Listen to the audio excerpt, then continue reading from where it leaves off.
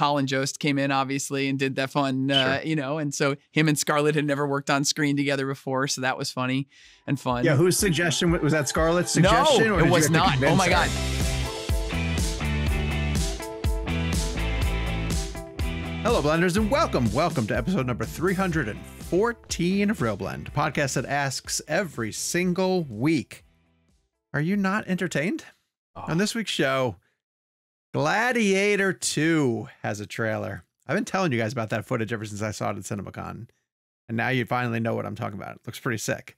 Fly Me to the Moon hits theaters, and director Greg Berlanti is going to join the show to talk about working with Channing Tatum, Scarlett Johansson, and all of those moon landing conspiracies. My name is Sean O'Connell, the managing editor at CinemaBlend and a co-host of the ReelBlend podcast, joined each week by at least one of the guys. This week, it happens to be Jake Hamilton of Fox 32 in Chicago. And in addition, Gabe Kovacs is sitting in the chair. Hello, boys. Hello, man. Good to see you, buddy. I was joking earlier. We're the Blues Brothers for those of you watching us on YouTube today. Well, we're going to tease the YouTube channel in a hot second. But yeah, it's good to see everybody. We got to talk about Gabe's hair. Gabe's hair is magnificent. It's just, thank you. It's like a long, flowing, luscious river of chocolate pouring from his scalp. When you ride the motorcycle, Gabe, do you go helmetless so that the locks flow? I don't. It's legal in my state too, which I think is silly. I don't. I wear a helmet because that's what you should do. But it's long enough that it flies out the back of the helmet, which probably looks good. The benefit of that is that Gabe gets to do like the helmet pull off, where like the hair flows in the wind when he pulls his helmet off. What's wild is unintentionally I do it in slow motion every time. Good. Everyone around you is going like, come on, dude, like, let's go. Just wild to be on a podcast with someone who has won the Best Hair Award twice. Not once, but twice.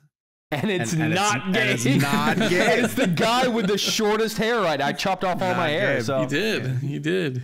You really did. You weren't really short with it. Later on, Jake, maybe if we have the time in the show, I want you to talk about driving the pace car too. Yeah. Should be fun. The NASCAR race, because that was really sick. Yeah. But we got a lot of other stuff to get to in terms of the show. Hello, everybody. Thank you for joining us. We're really glad to have you back with us for another episode. If you're watching us on YouTube, thank you for joining us. Hit like and subscribe.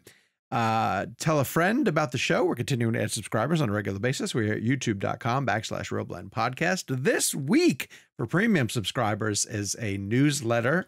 So I'll have that into your inbox by Friday morning. And if you want to learn how to join ReelBlend Premium, check the description for information on how you can sign up for it.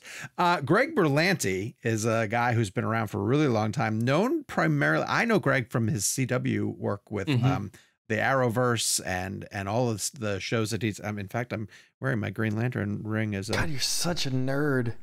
Oh, dude, you have no idea. My kids are so embarrassed. I'd wear this around the house every once in a while, and you so wear that ring around the house. For those of you who can't see, Sean has a Green Lantern ring. Green Lantern ring that came in the mail the other day. Why did it come in the mail the other day? Because I ordered it. because I paid for it and they sent it to me. It's amazing how the mail works. Yesterday. So long story short, we had some visitors the past couple of days and they had a big dog who stayed with us. And so they have left. And Michelle, the first thing she did when she got home was like scrub the house. Like could not wait to just like get to the floors and wash as much as she could. And then she put socks on me so that I could walk around and like help dry the floors. But the socks didn't fit me fully. They were like half hanging off my feet. So I had those on. I was wearing a Superman t-shirt and I had my Green Lantern ring on, and Brendan came in the front door and I happened to be standing right there and he just looked me up and down and he goes, dude. He was like, hey, and just remind him it's all hereditary. That's what I said. And I said, you're looking at your future, baby. Yeah. Enjoy it. We also failed to mention another person who's mentioning or who's joining the show today, because if you can't tell, I'm actually in studio right now, and I just shot a promo for a animal shelter fundraiser that I'm doing a little bit later this month, because I do all the animal shelter fundraisers here in Chicago, which means that the unofficial mascot of ReelBlend. Her. There she is. Sweet girl. I'm 90% sure she just ate a bug. How often do you bring her to work? About once a month. She loves, if I'm walking her around Chicago and we get in the vicinity of my building, she will actively try to pull me here because she loves coming in so much because she gets all the, she truly is her father's dog. She loves all the attention that she gets, and she loves a room full of people that love her. Just like me. So in fact, I'm in sort of one of the side breakout rooms right now, and it's driving her crazy because everyone keeps walking by, trying to play with her, and she can't play with them. So she's hating life right now because I'm keeping her. She's like Hannibal Lecter on the wrong side of the glass. I would love if you just let her loose and she wouldn't interrupted live TV right now. She came in studio 2 weeks ago and just straight up went and That's hung out with the meteorologist. It's a pretty great way to interrupt the news. Yeah, hey, I have a cute dog here. Yeah, exactly. But this is what I was gonna more say. I'm sorry to distract from Greg Berlanti, who's going to be our guest and is an amazing guest. Sorry. But you sent a picture in your Instagram, and you were like behind the camera kind of thing, and like panning the newsroom, and then you showed Daenerys laying on the ground, and I thought, like, how does she not walk into shots? Like, I would assume she's really chill. I mean, also you have to keep in mind she grew up in a newsroom, so she's used to all of this. As long as she can kind of keep an eye, she's the kind of dog where like she just needs to know where dad is. As long as she can keep an eye on me, as long as she knows where I'm at, she's fine. Sean, she also knows how to break a story. She's grown up in a newsroom. She does. If it bleeds, it leads. She's always telling me this. She's got a little notebook and pen and paper.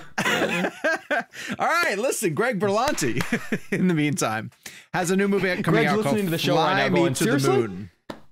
Yeah, exactly. Sorry, Greg. We're getting to it.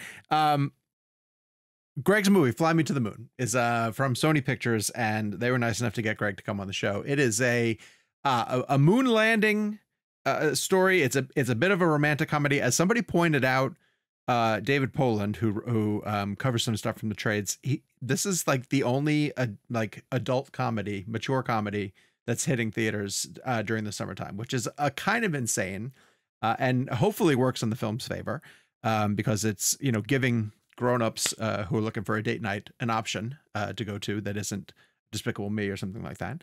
And so we had the privilege of sitting down with Greg to talk about his work on Fly Me to the Moon and working with his leads and getting this film through the production cycle. So let's throw it to Greg Berlanti, director of Fly Me to the Moon, here on the ReelBlend podcast. So congratulations on the movie. And I'm really glad I got a chance to check it out beforehand.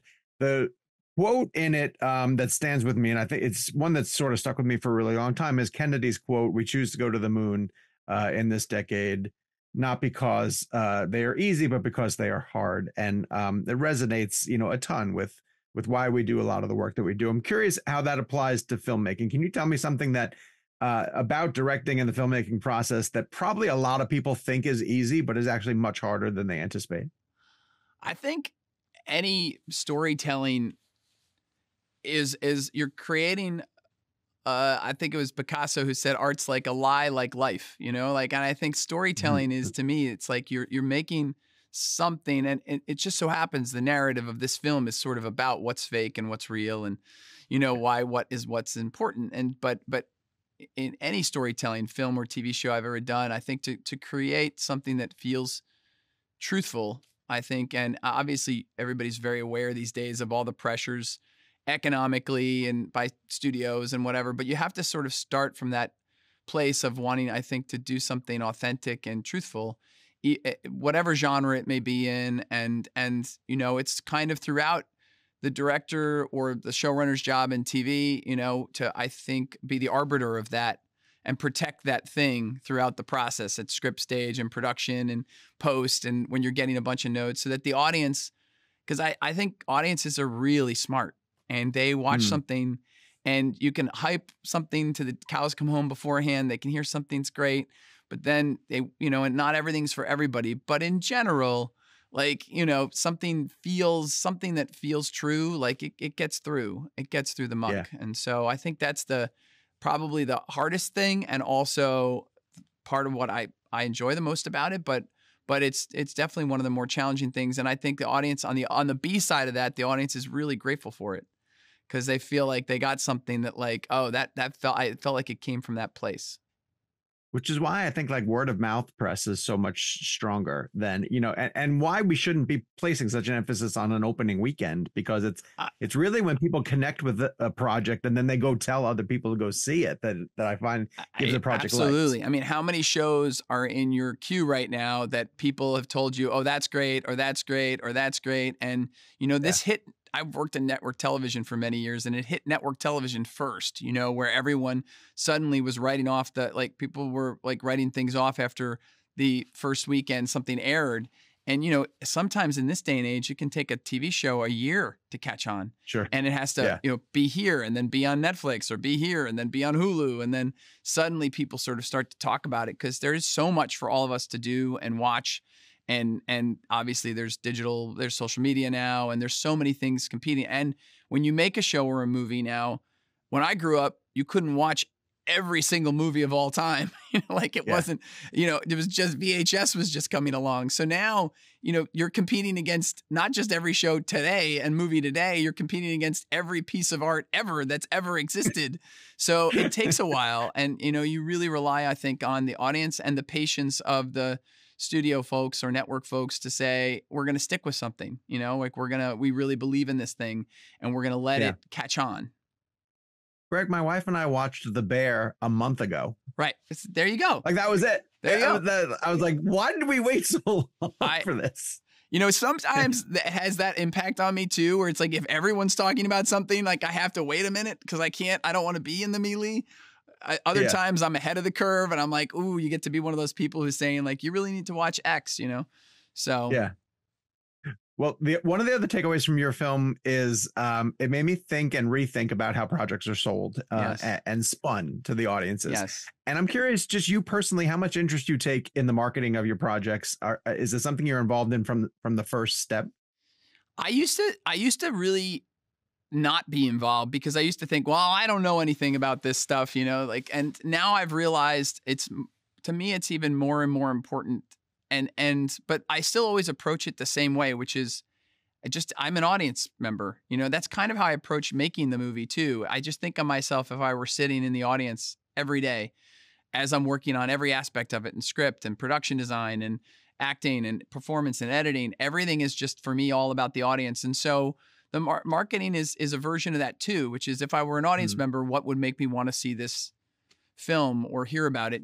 I chose to, one of the biggest reasons I wanted to make this movie was when Scarlett and her team and her producers sent me the script.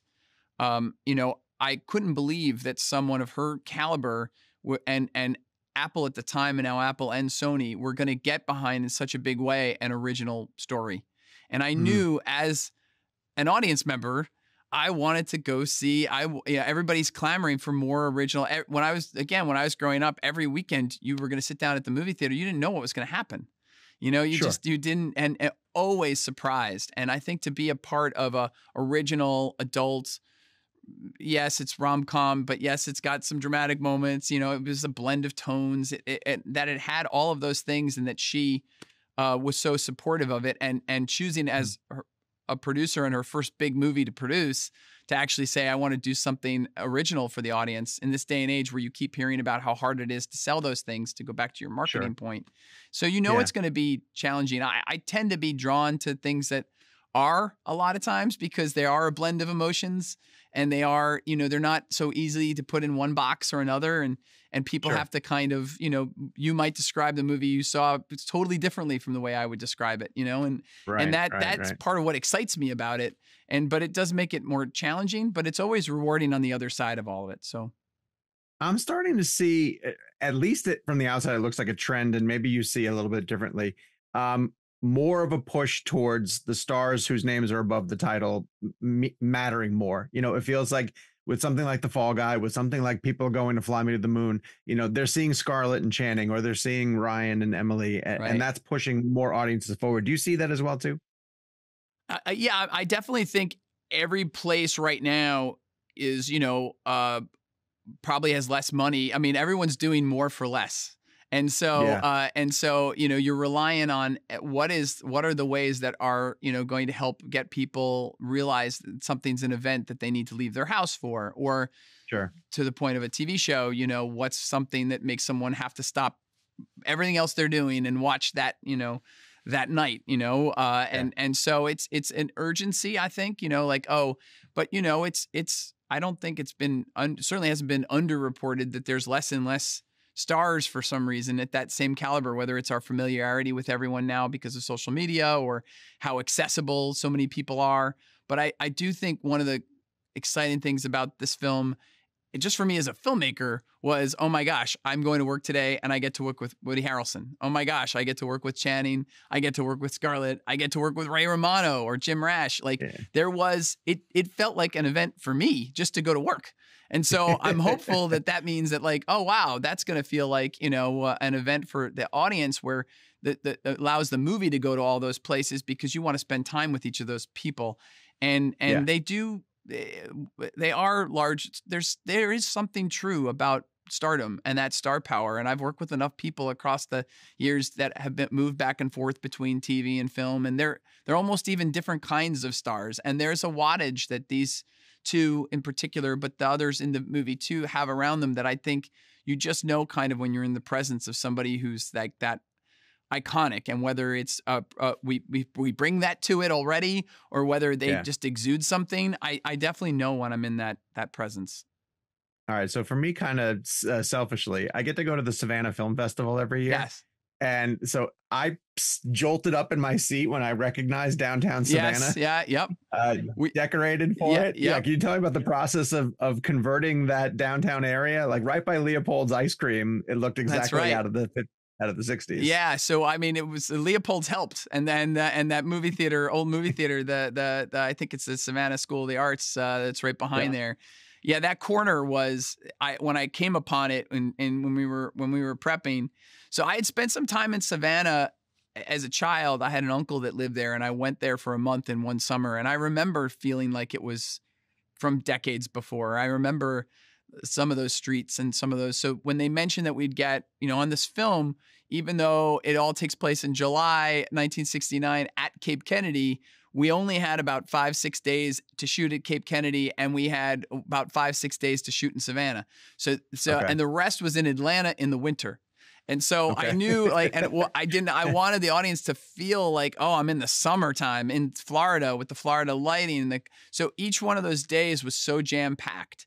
And each day in Savannah, the pier we shot there, the Tybee Pier, and we turned that into the Canaveral Pier, and that was a blast. And I also feel like for a period film, there's something to the wardrobe and the look and that's the sets. When you walk onto them, if you're not transformed on the day, if the actors don't show up and feel like they're stepping back in time, then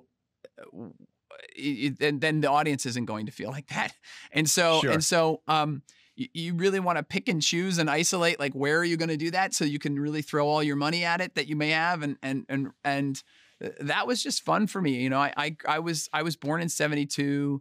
And so there were a lot of things in when I was a kid and 6 and 7 years old that were still around that were from the late 60s, dressers and artifacts and cars and things. So it really brought me weirdly back to my own early childhood and what it was like sort of in that time. And it was, we had the same thing at Cape Kennedy. NASA was so participatory, which people may not think about a movie about faking the moon landing, but they were right on board the movie from the very start. And they got that we were really also celebrating what happened. And so much of, sadly, I think so much of some of what was achieved with the Apollo mission was lost to time, to the fact that people can that there's enough of a percentage of people that can just render it as a conspiracy theory now. And part of that is reminding them, no, we did this and this is what happened. And, and so pouring the right amount of time and money into recreating the firing room or going to shoot at Kennedy and to really, we were shooting like TV level days, like 6-7 pages a day at Kennedy, because I knew it would be so valuable for the audience to be in the real VAB and to be like where they assembled the rockets and to be really on the launch pad and to really be at these places where things really happened.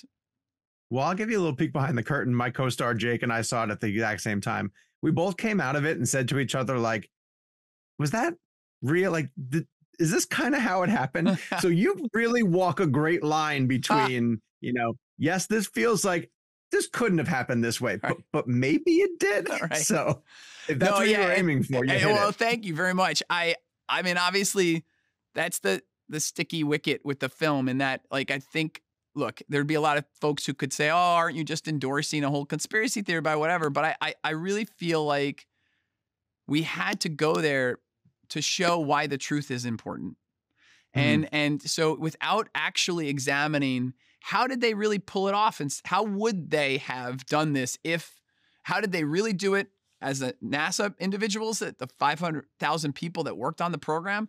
And then if someone were to fake it at that time, technically, how would it have been done?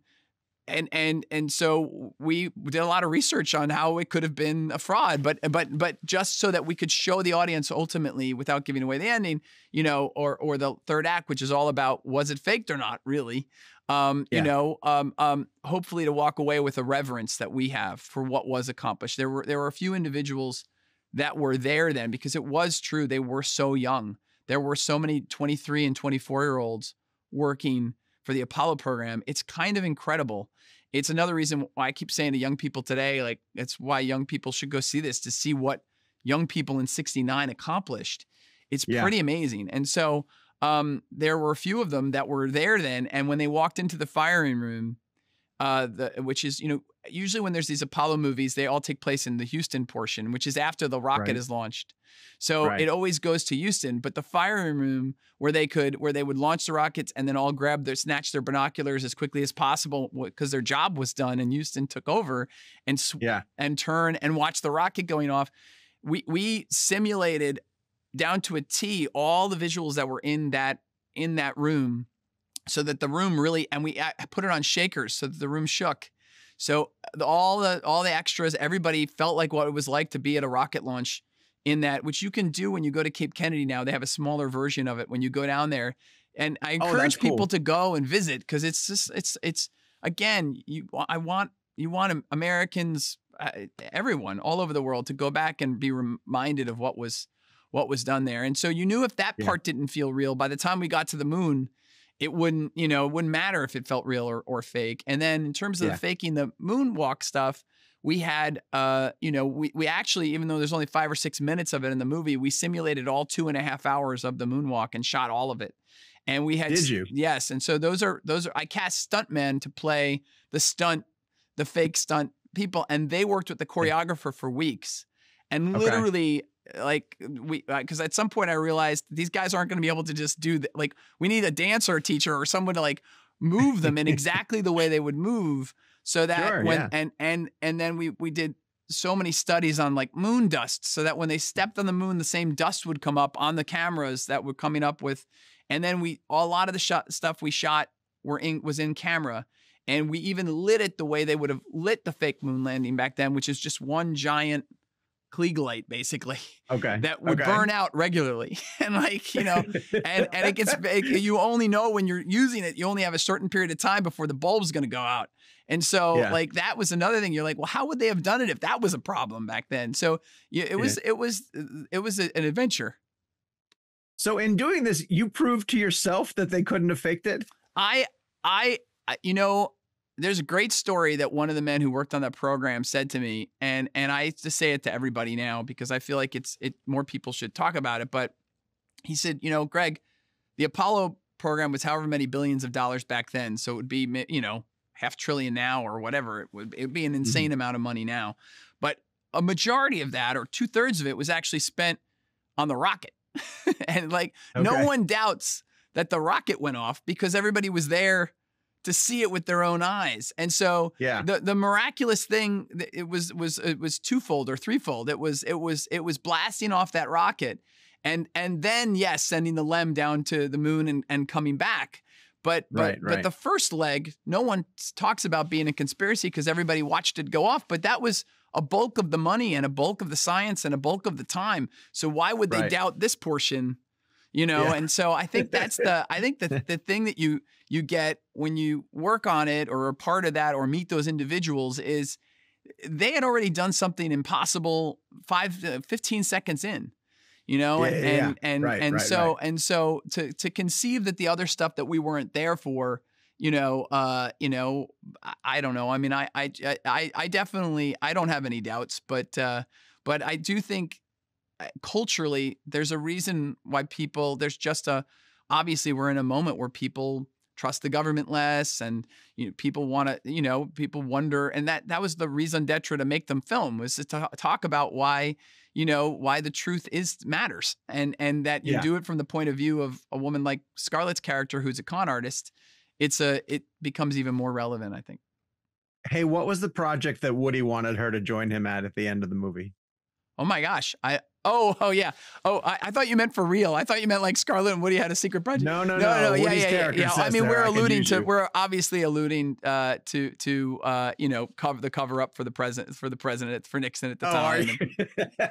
Everything that would have gotten her busted. So we had a few jokes about that. We went with that one because it's a little bit more obscure.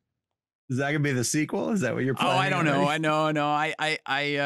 I just hope this movie does well enough that people want to see more. I certainly wish I could spend more time with the characters. They were a lot of fun and the actors. It was a real joy for me. Well, specifically, let's talk about Jim Rash, who's just a genius. My gosh. And how much of he a surrogate to you? Like arriving on that fake moon set and asking all those questions. Was that you essentially asking all those questions? I think a lot of people that know me would probably say there's more similarities between his character and me than I'd like to admit. But there's certain people that I've worked with in the film and TV business that I was thinking of when we were working on that character. But Jim came in and just embodied him. So, he was the first person I was auditioning for. That part was the first role I was auditioning.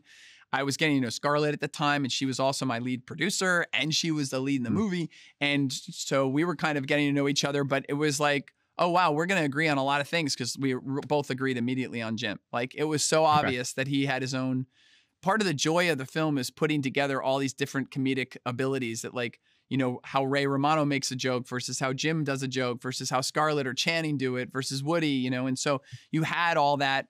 Different levity and different kinds of levity. There is a half hour, 40 minutes of Woody and Jim on the floor that I couldn't even use in the movie. Like the two of them watching that moon walk together, and like how, again, without giving too much away at the end, but just putting those two comedic elements, it was such a odd couple, and they were just so opposite, but they had a lot of fun. They even just saw the movie together for the first time, and they ended up at the same screening sitting next to each other. So it was like there was that kind of stuff. But Jim's he's his own kind of genius, and I think what's great about him in this part is that if you know him from Community, if you don't, if you know him from his other work, he's an Oscar winner writer as well. I mean, he's so talented. So a lot of times your job in these things is, if you cast the right people, just get it all on film, and then it really becomes subtraction, sadly, about like, what am I taking away?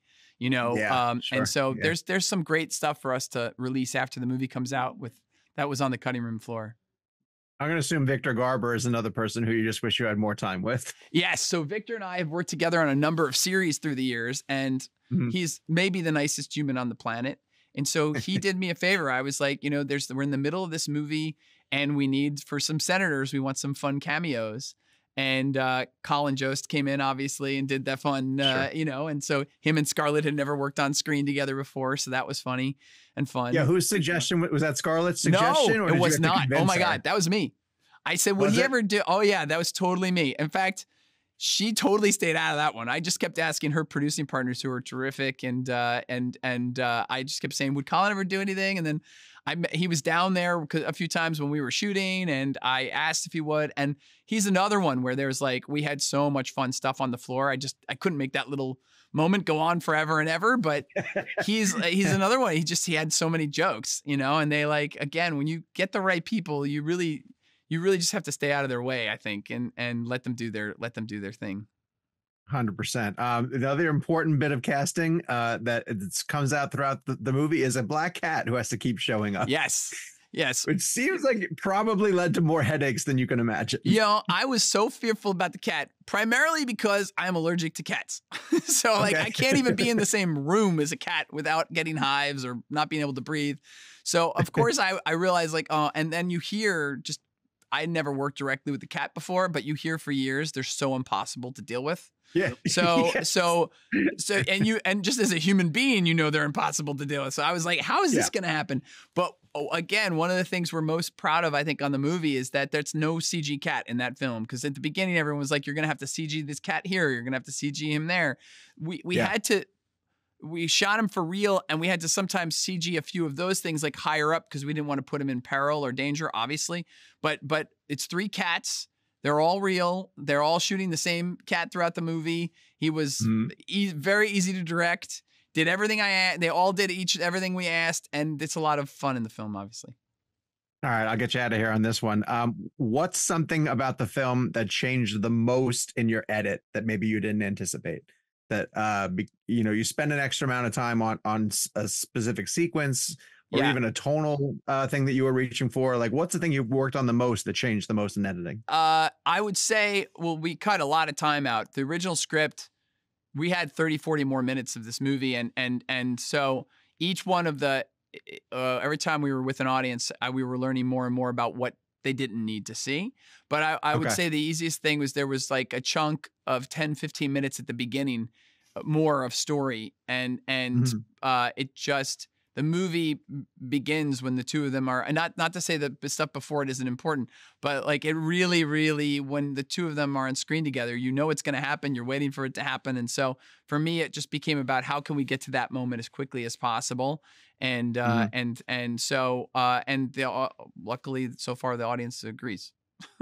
I love finding out how a director figures out what that final cut's going to be. I know it's tough. It's killing you, though. I tend to, I've never, on any movie I've ever done, I've never had to do reshoots. So I always overshoot. I always have too much. And then I subtract. Even on our episodes of shows, like it's just about, I'd rather get too much and then just take away. And that's it means you have to kill your darlings, the old expression, but it's all right. It's fine to to know that like you've got somewhere in the universe. And I think the audience, even though, because those things were shot, the audience can tell, even if they don't see it, you can feel it. You can feel that part of the story that isn't there. And so I think sometimes it's really helpful to have that stuff. Absolutely. Greg, thanks for coming on the show, man. We really appreciate the time. Thank you so much. We want to thank Greg Berlanti and also our good friends at Sony Pictures for getting him on the show. The movie is called Fly Me to the Moon, and it comes out in theaters this week. Let's get to our review of the film, and we will keep this spoiler free. Jake, I don't know if you felt this way about it, but to me, there are 2 movies happening in Fly Me to the Moon, and I partially just wish it chose one of them because I was way more interested in the story of NASA hires a marketing expert to shoot the fake moon landing in case things don't work out, right? Like, that's not a bad backup plan. Obviously, during the space race, no one really knew 100% whether things were going to go right or not. It would have looked horrible for America to potentially lose on a big global stage like this as we were racing the Russians. And so bringing in someone like Scarlett Johansson's character in order to shoot all that, and all of the stuff with Jim Rash, who I thought was incredibly funny. He's always, whatever project Jim Rash is in, he tends to be the highlight of that project. And I think this is that as well. And I will say this because you always get to say Chicago guy, Jim Rash, Charlotte guy. Hey, there you go. North Carolina's own Jim Rash. Come on, who needs Harrison Ford when you got Jim Rash? I thoroughly enjoyed those elements of the film. And I thoroughly enjoyed them more than the romance between Channing Tatum and Scarlett Johansson, primarily because I didn't think they had a ton of chemistry. And I just don't know if the movie itself was as interested in that storyline. Like, the other stuff felt more like it congealed a little bit better than the romantic side of it. So I'm not saying that I had to like endure that part of it, but every time I shifted back over to the fake movie and shooting that stuff, I was way more engaged with the film. I would agree with you. I do think that the sort of moon landing, maybe being fake conspiracy idea was far more interesting than. But to your point, I also don't think like the rom-com element was too forced. And maybe you're right. Maybe as they're writing the script, they realize that they don't actually enjoy that part of it. So it didn't feel like it was a massive part. I actually would say it's 75% the film that you're saying that you like, and only 25% maybe the part about the relationship. I think my biggest hurdle to get over was me trying to understand what the tone of the movie was. And I guess, and this is being said, I actually really like the movie. But I guess as I'm watching it, there are no opening title cards sort of kind of placing you in any particular point in history. There's no indicator as to like, is this movie meant to be a joke? Is it meant to be tongue in cheek? Are we supposed to question like maybe or whether or not this actually happened? So I think I spent the first half of the movie just trying to grasp what type of movie it really wanted to be. And I'm still not entirely sure I know. I don't know if it's meant to be sort of a farce. I don't know if it's meant to really make us pause and question whether or not it happened. I don't know if it's meant to like really try to imply that, because it seems incredibly plausible that this happened. Like Woody Harrelson's character, I feel like is kind of who plays sort of the government official for Nixon, who is there, really pushing for them to make this fake moon landing video. All of his points make a lot of logical sense. Yeah. Like the blow to, especially coming off of the Kennedy assassination, everything that was happening in the 60s. It's 1969. It's been a hell of a decade. The blow to American morale, if something had gone wrong with that mission, he's absolutely right, would have been devastating, and it would have been really hard to come back from. Yeah. So there was a part of me that's also most like I was watching this going, are you trying to convince me that maybe this happened? Because I'm kind of convinced at this point, not to sound like a conspiracy theorist. So I don't know, what sort of movie do you feel like it was trying to be? Well, the inclusion of Woody Harrelson's character leads me to believe that it's aiming for more intelligent farce, because he does that really well. Yes. If you're going to get Woody Harrelson. Yeah. That's a great point. That's a really great point. That's who you put in that part. Yeah. To a little bit, wink to the camera. Yeah. We're in on this joke kind of thing. Yeah. And we know, but you're right.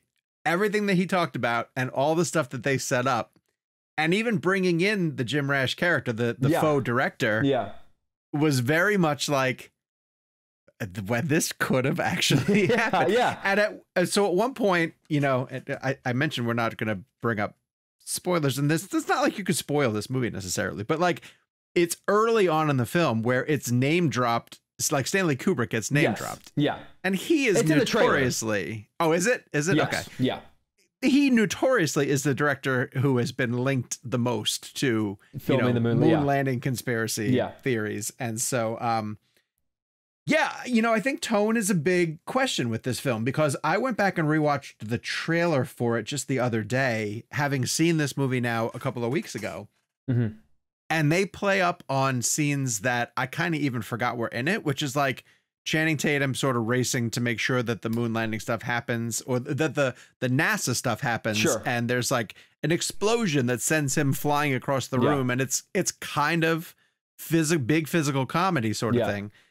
Whereas I think the movie in its most compelling is when it's, because it also wants to do earnest in a little bit and have us get behind the success of the Apollo 11 mission and understand why it was so important. I mean, like, there are some pretty incredible sequences within Mission Control in Houston that are really great. And it's, if you're using Apollo 13 as the bar, it's going to be hard to ever top any kind of mission control scene out of Apollo 13. But I mean, there's some really great sequences that sort of reminded me of an Apollo 13 sort of. I mean, the detail to the sets and the costumes and everything. I mean, it's a far more serious, sounds like the wrong word, but a far more like legit movie than I agree with you.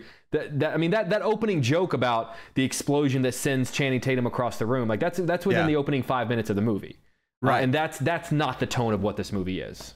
And there's also like a terrific montage about them trying to get funding from senators and congressmen. Yeah. That I thought was really effective, because it reminded you how often this lunar program was on the verge of collapse at at almost any given time. So in general, I would recommend people go check this out, especially people who are looking around and are exhausted by sequels, and the lack of options for original storytelling out there. I love Scarlett Johansson. I think she's terrific in this. I think, again, it's similar to like a Woody Harrelson. When you cast her, she comes with she's able to bring the character's baggage to light. There's some compelling things you're going to find out about the character as you go through it. She does a really great job of selling that and also hiding it for as long as she needs to. Woody Harrelson's terrific. Channing, I thought, was fine. The Channing part was supposed to be Chris Evans. God, that would have been so much better. Yeah. Really? Yeah. I mean, her and Evans have such a long history, not even before the MCU. Yeah. So what happened? Do you know what happened? It was just a scheduling thing. Well, because it was supposed to be Jason Bateman was supposed to be the director. Okay. And so it was going to be Jason Bateman directing Scarlett Johansson and Chris Evans. And then I think Bateman left over, I think, what do they call it whenever they don't get along? Like irreconcilable difference, creative differences. Yeah, creative differences, yeah. And then I think that threw off the schedule, which then messed up with Chris Evans. Fascinating. All right. No due respect to Channing Tatum, but this would have been a better Chris Evans vehicle. Yeah. So, interesting. You and I both just spoke with Scarlett and Channing the other day, and the reason this is fresh in my mind, I just cut the interview today, and they said something in there that I feel like Kevin would have loved. I asked them, the question was about backup plans and did they ever have a backup plan in their career in case acting didn't work out? Okay. And Channing said that before he ever had any plan to be an actor, he was saving up money to have a thrift store in Florida. He wanted to open a thrift store in Florida. Okay. And Scarlett asked him what it was going to be called. And he said, Chan-Me-Downs. Yes.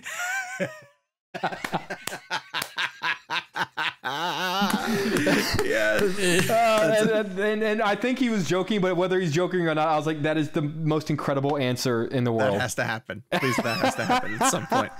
That's fantastic.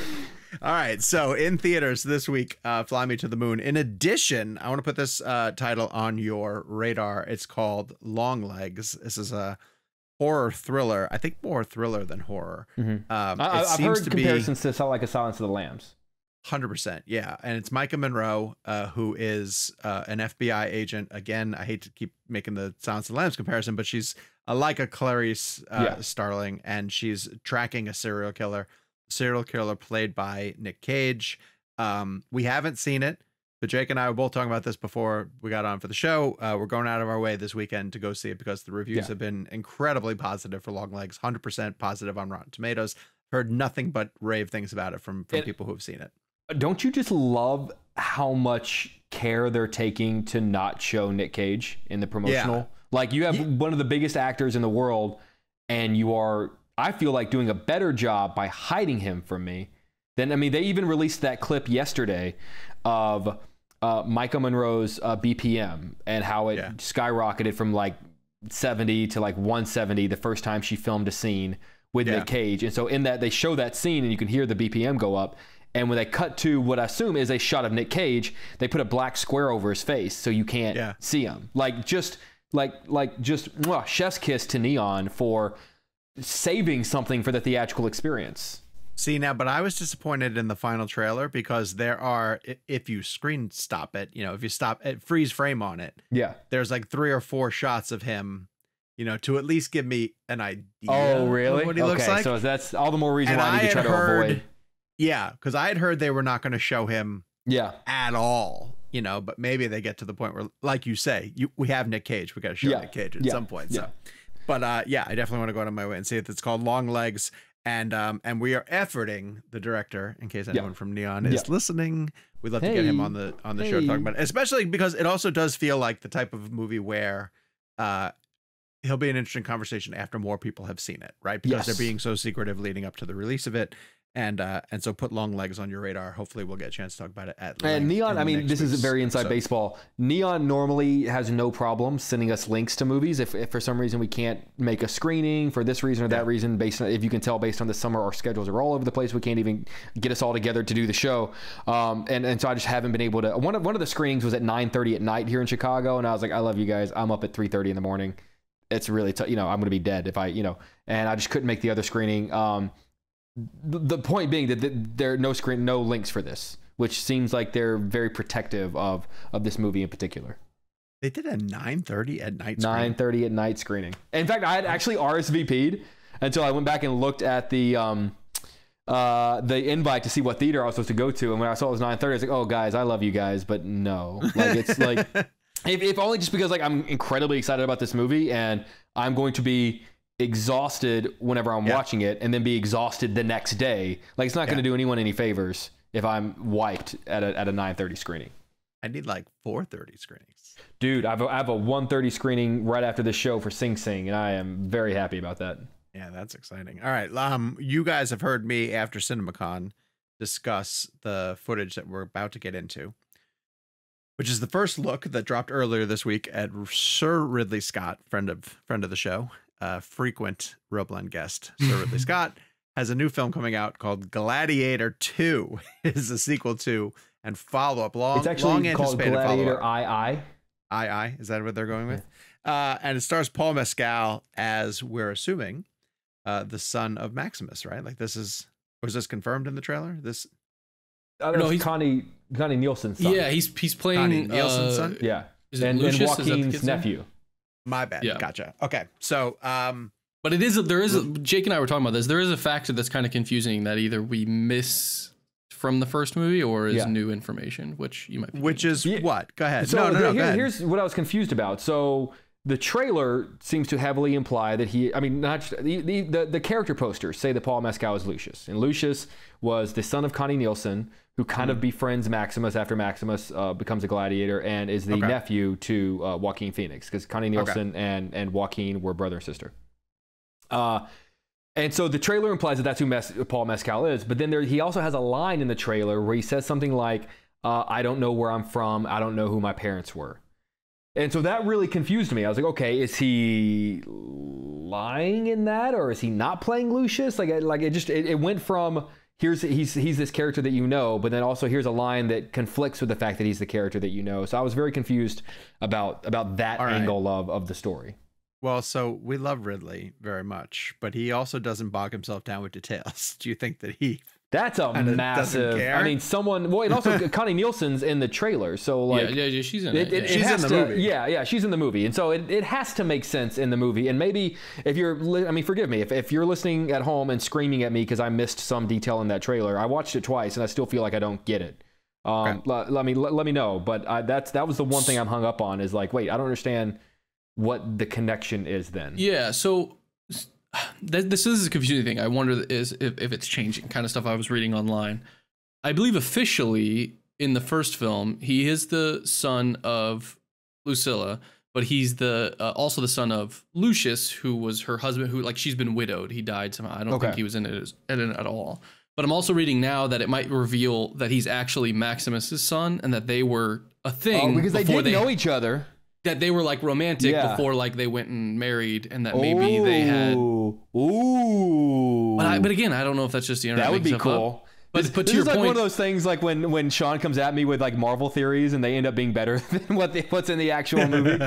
Yeah. So I don't know if that's something that's going to be that would be very cool. But I do like that the movie very much doesn't try to pretend like, because we can't obviously get Russell Crowe back, they're like, we're going to pretend like Maximus at this point 20 years later has become a legend, which I feel like is really cool. Like the fact that his name is carved in the walls of the Colosseum and they hang up his armor. Like I feel like that's very, I don't know, I love that. And almost I feel like it's going to make Gladiator 2 feel like a companion piece to Glenn, almost like I'm almost kind of starting to wonder, is this going to be like a Shining Dr. Sleep situation where we all go like, wait, why do we need a sequel to that movie? And now I always tell people you can't watch The Shining without watching Dr. Sleep, because they are two parts of one story. Well, so let me read this. This is on Wikipedia, but it's a quote directly coming from a Rotten Tomatoes profile with Ridley Scott. Paul Mescal as Lucius Verus, the former heir to the Empire. Okay. According to Ridley Scott, since Lucius was last seen approximately 15 years ago, he has been living, quote, in the wilderness and has no connection with his mother, who thinks he might be dead. He has a wife and a child, and he lives on a coastal town in Numidia, but becomes a prisoner of the Roman army and is forced to fight as a gladiator. Ooh, So that's going to provide that's a great plot. And that's a great way to provide the similar reveal to Maximus of like, yes, helmet, I'm the guy, which is kind of cool. Oh, I just and you know, one of the things that if anyone has ever been lucky enough to go to Rome and take a tour of the Colosseum, which if you get the chance, I highly recommend, you learn all of the wild and crazy ass things they did in the Colosseum that are far more than just gladiators fighting each other. And one of the ones that always astounded me, that always got my imagination going, is that they flooded the Colosseum and would have these naval battles. The boats. Like that's the boats. Like that's incredible. And I get that, like, you know, and the first time Ridley made Gladiator, he only had so much time, and that would have been a lot to try to introduce that. But now that he knows that we understand how all this works, he seems to be showing us some of those other things that really happen. And I'm so glad it looks like we're getting the naval battles. One of the things you always hear stories about are like all these wild different animals that they used to bring into the Colosseum for these battles. That we're getting a rhinoceros. Rhino. And it's not, I Bloody think it's in the horn trailer. rhino. Did you see any of the footage of the monkeys? I've heard that they're using monkeys. Yes. Yeah. That was so what I'm curious, killer what is the monkeys. difference between the trailer and what you saw? It's a lot longer, and goes into. We saw 7 minutes. Oh, like wow. a 7-minute featurette. Yeah. That went into a lot more of Pedro Pascal's character and Who is the way he? that I know like Joseph Quinn is kind of the villain, or like one of, I guess they're like these brother emperors are going to be sort of the Joaquin Phoenix, but is Pedro Pascal going to also kind of be a villain? I Yes, think he's also very much a villain. I got from the trailer though, I got the sense that he's not quite like he's been vilified in the eyes of Lucius, but he's still, because he talks about like, I don't want to waste these young men on like another war, for their vanity. Like he has that line. So I'm curious if Lucius sees it, like they allude to some sort of like, I assume his family was killed or something like that. The general was a part of that battle. And he says like, oh, what do you want? And he's like, overthrow an empire, kill an emperor. And he said, I'll settle for a general. Yeah. I think maybe he sees him to blame and he's coming after him. And maybe the complex nature of Pedro Pascal's a bit more sympathetic and more of just someone who was there, who was doing duty, but doesn't agree with it. And it might be that sort of complex. Interesting. I will also say dynamic. that based on what we saw, I know that in the trailer, it makes it a little bit look like the Pedro Pascal, Paul Mescal battle might be like the end of the movie. But from what we saw, if I'm guessing on the structure, that might be like the middle of the movie. Oh, interesting. So like maybe they reconcile kind of thing. And then that's the rest of the movie is the rest of the movie might be more like what Denzel is plotting. Oh, interesting. Because it feels like Denzel is very much pulling everybody's strings behind the scenes. That's cool. And speaking of Denzel, just looks like he goes for it. Like I am so down. It's Training Day Denzel. It's Training Day Denzel in the Gladiator forum, which is 100% what I want. I also just think it looks incredible. Like the visuals look unbelievably great. It looks like epic filming. Obviously it's Ridley firing on all cylinders. Yeah. And so, needless to say, we're all in 100%. Yeah. Right. 100% on what Gladiator 2 is. It's like you said, it feels a little bit like a Top Gun Maverick type thing or a Dr. Sleep type thing, where it's like, do we really need this? And now that it's here, it's like, oh yeah.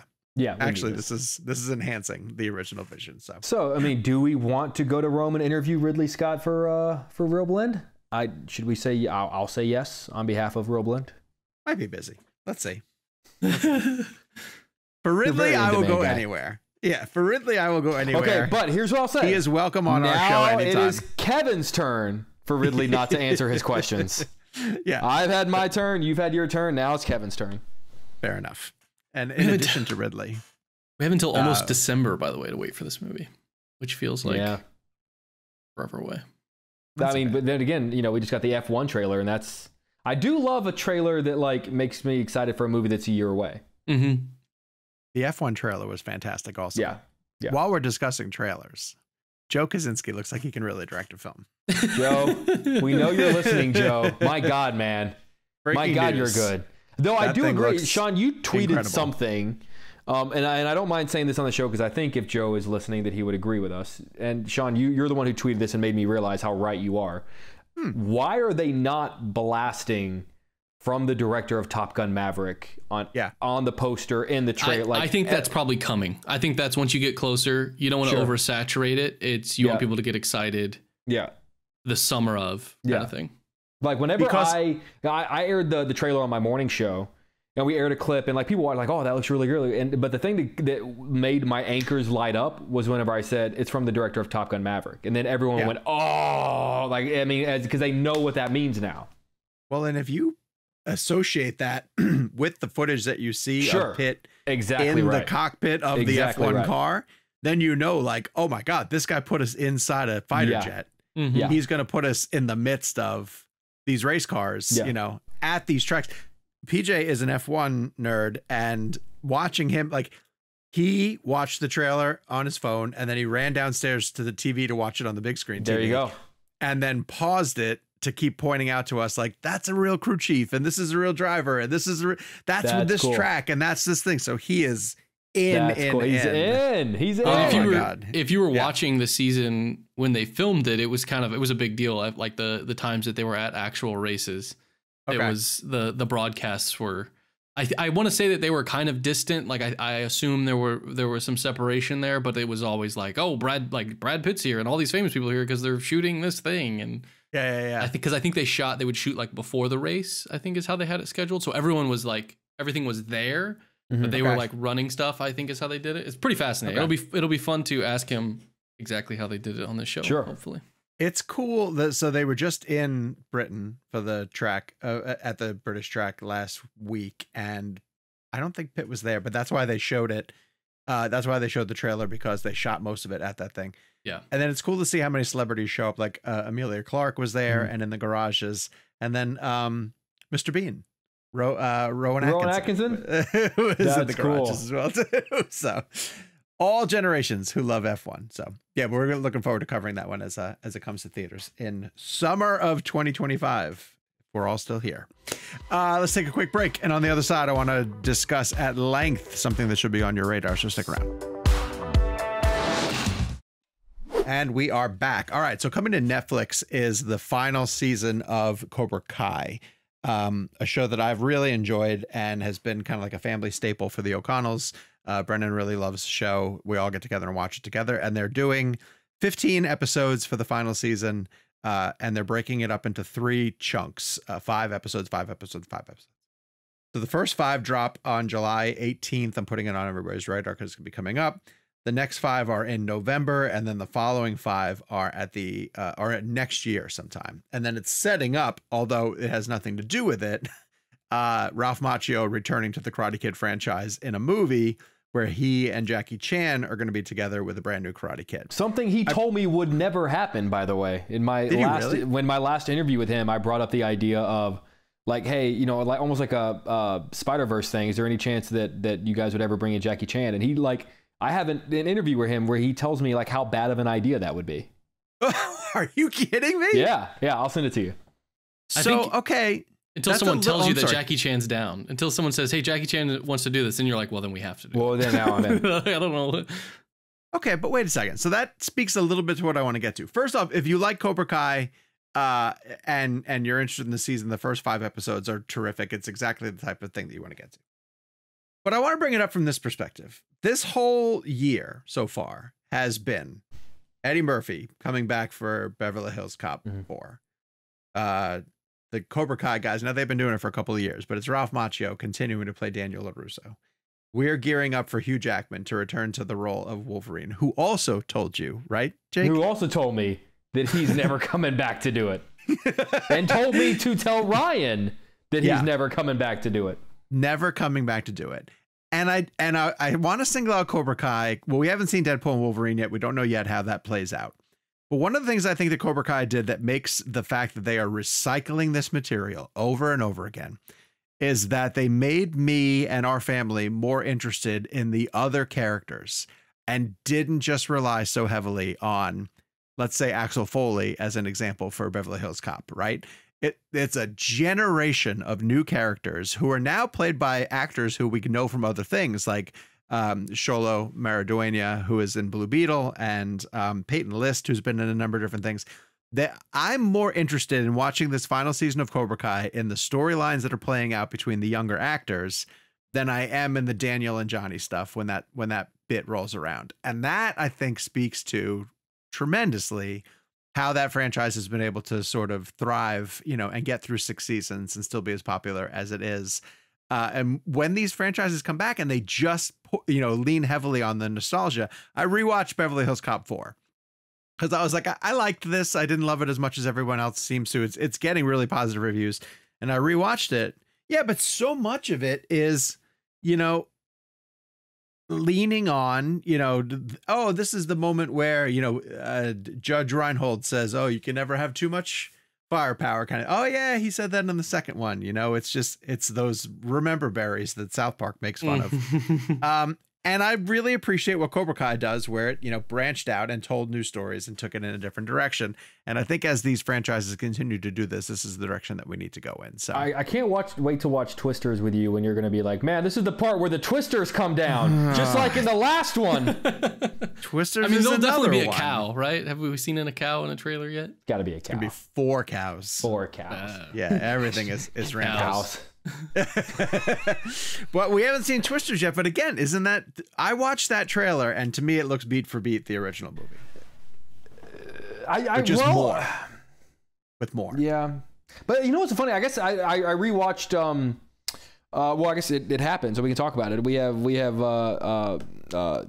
John DeBont coming on the show on Wednesday. It's available now. And so and I liked Twister quite a bit as a kid, but it's not a movie that I know like the back of my hand. So I definitely rewatched it for that interview, and then obviously because we have Twisters coming up as well, and so it was a fun rewatch because I really hadn't seen it in a long time. But I feel like that's going to be a little bit of a different case because I don't have as much of an encyclopedic knowledge of that movie for it to really capitalize on my nostalgia for it. Like, I feel like Cobra Kai and Karate Kid, there's so much they can go back to because that movie I watched so much growing up. But Twister, not as much. I don't know. What about you? Did you know? I mean, you had to rewatch Twister.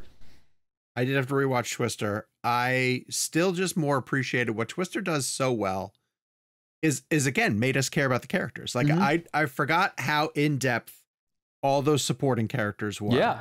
And really the driving notion of Twister is, can this guy get his divorce papers signed? Yeah. Like you legitimately care on an emotional level about these characters who happen to then encounter some of the best visual effects going at the time. Yeah. And it was ILM really, clicking. Yeah. Well, and it really reminded me of Jurassic Park in a way where it really seemed like Yonda, like that burst of special effects technology was just coming out, coming off of Jurassic Park. Yeah. But like Spielberg, it was very much I'll use it when I need it. But if I don't, then bring in the wind machines. And if I don't, then bring in, the hail machines. And if I don't, then when I throw a tanker truck full of gasoline, give me actual fire, give me a real explosion, give me a house to drive through. Like they really, it's much like special effects are in that movie. They really only use it when they have to. 100%. And so I'm really curious how the new one's going to treat it. Okay. So I had to look up, I saw that Twister, the original, the 96 one, was nominated for best special effects. And I was like, what the hell did it lose to? Like, it's like, those are pretty great special effects. And then when I saw what it lost to, I was like, oh yeah, you definitely lost that. Independence Day? Independence Day. Really? Yeah. I mean, that had to be such a bummer because like in any other year, Twisters would have won. Yeah. But I mean, nothing was beating Independence Day. It was Independence Day. Not that year. No. Yeah. Those are terrific. Will Smith himself was a visual effect in that one. Yeah. What an incredible announcement of a talent in that. Oh my God. Yeah. Yeah. Just burst on the scene. And then, and lest we not forget, Wild Wild West. Hey, had not for Wild Wild West, Will Smith would be Neo. Ever tell you my Wild Wild West story? I cannot believe you have a Wild Wild West story that you've never told me. I feel like I probably have told you this one. Try. I started working for a company called City Search, one of my earliest paid full-time gigs where I was their entertainment reporter. And I got the assignment to write a multi-page feature about Wild Wild West. Like I didn't get to interview anybody, but I just wrote about like, here are the characters, here are the story beats. And it got picked up and spread around the City Search network of websites, which means that the package that I wrote landed on the front page of all of these city guides around the country. It was like first major exposure with like my name and the byline for Wild Wild West. But when it landed, Michelle and I were on our honeymoon. I wrote it before we got married. It got distributed while we were on our honeymoon. Michelle and I were in Hawaii, and I made her go to an internet cafe where you had to pay to get onto a terminal so that I could go around and look at copies of the thing on like Cincinnati.citysearch.com, Chicago.citysearch.com. And then when we went to San Francisco from Hawaii as still part of our 2-week honeymoon, because we took a 2-week honeymoon. She's so lucky to have you. It's so lucky. I made her go see Wild Wild West. You've never told me that story. Really? Oh my God. So wait, so Wild Wild West is y'all's honeymoon movie? Yeah, we saw that on our honeymoon. Yes. So like whenever you want to get sexy, do you put on the soundtrack? Oh yeah. Put on Will Smith followed by Bailamos. I put on leather chaps. Black cowboy hat. And only leather chaps. We just got the explicit tag. We just got the explicit tag. Glad this is at the end of the episode. No joke. If you made it this far. As we head out this week, give us your thoughts on the Gladiator II trailer. Are you very excited for it? What do you think about Denzel? How do you feel about Sir Ridley returning to his most famous film? No. Gladiator can't be his most famous film. Famous? Is Blade it his Runner, most critically Alien. acclaimed film? Most acclaimed film? Like with its awards? Could I mean, be. it's the only one of his that won Best Picture. Blade Runner is like a bit, you know. Alien. I mean, Alien is that? Yeah, Alien. Thelma and Louise. Alien. Yeah. Yeah. The Martian. It's but up Alien, there. To your point, though, Alien is kind of like a staple of filmmaking. Yeah. Yeah. Whereas Gladiator doesn't feel like a. You know when Stanley film, Kubrick is calling you to ask how did you do that thing? If you watch our interview with Ridley, he talks about the phone call. I think what we're coming to is Ridley Scott's just really good. I mean, and here's the thing: the movies of his that people sleep on are like The Last Duel, which I don't feel like anyone's talking like. The Last Duel is incredible. I sing that's praises to anybody I get the chance. I go, it's very heavy, and it's like it's an intense story that it's telling, and it's telling it 3 times. And it's telling it 3 times. But it is exactly. made so well. It's so good. Mm-hmm. Yeah, Jodie Comer. Jodie Comer also, is incredible. I'm an apologist for House of Gucci. I really liked House of Gucci. I like Gucci. Yeah, a great 1-2 punch. This week on ReelBlend, you also learned that Stanley Kubrick loved Twister. He loves Speed. He loves Speed. No, he loves Speed. He loves Speed. Yeah, he loves it. Of all of the questions that we asked in the interview, that was my favorite that you asked. It was the Shining question. Because that's such a great scene.